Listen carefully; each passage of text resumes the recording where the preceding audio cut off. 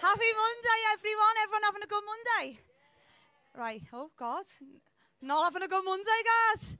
You're here now, so it's all right. Is anyone doing Sober October? Oh, guys, just me then. Got no mates. I've made myself do it. Right, I'm not at alky or nothing. Though my Instagram proves otherwise.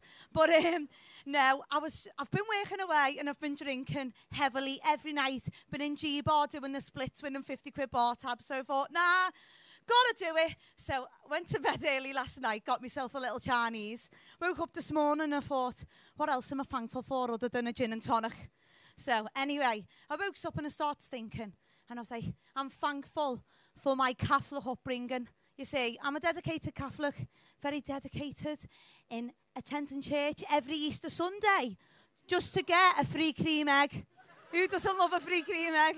No, I used to be an altar girl when I was younger, and the priest would go, turn to hymn number 410, and it'd be a banger, and I was like, way, altar girl, singing me little songs off. So I want to see who is a Catholic in here, okay?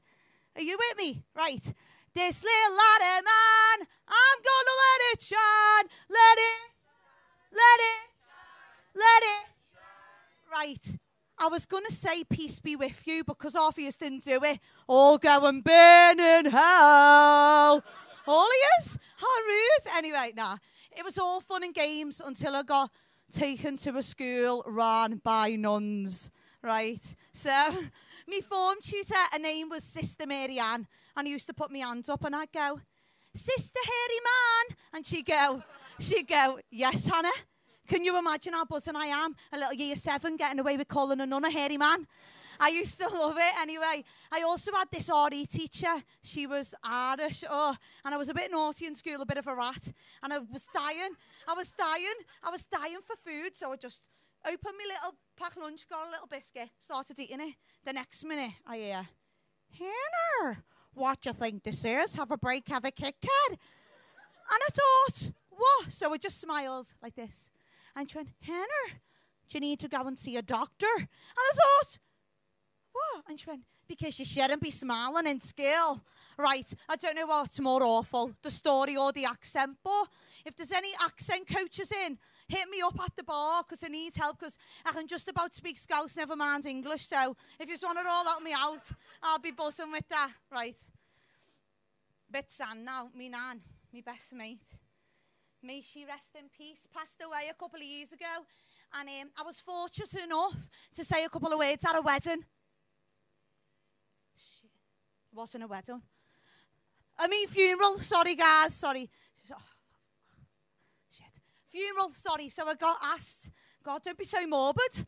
I only spoke at a funeral. Anyway, said a couple of words at a funeral anyway. So I takes to the pew, taps the box. She's dead, so she can't really hear me.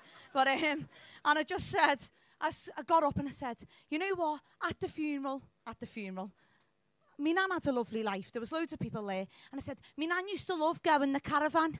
Because we go the caravan, we go in the slot machines, win loads of money, but she used to love going the market to buy those sloggy collection bras. You know, the new sloggy bras? My nan would buy the works. And because I said bras in church, I went, bloody hell, because I flapped. And then I could see the priest's eyes burning at the back of my head. And I was thinking, I've just said bloody hell, but it's all right because the blood's in the wine. And I was like, fucking hell, I've just sworn at my dad's funeral. And I went, oh. And then the priest, I had to apologise and I walked off. And the priest, he just come over to me, right, as I was walking. And he went, I'll see you at confession.